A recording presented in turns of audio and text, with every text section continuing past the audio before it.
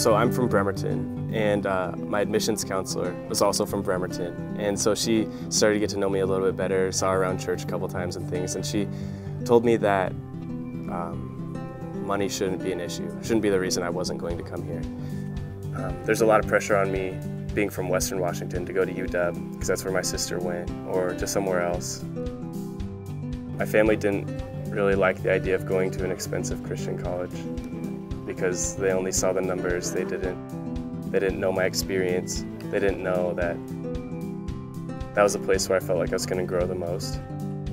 Looking at the scholarship package and everything, I was able to show my parents, like, no, look, this is comparable to University of Washington, or like, this is less than my sister is paying. And so at that point, they're like, well, okay, we want you to do what you want. And they're supportive about me coming to NNU after that. Well, I guess the people giving back, it really speaks to the community, or like what NNU brings to their lives, and reinforces what it means to me. Like, if it means that much to them that they could give their money, their living to help a college student,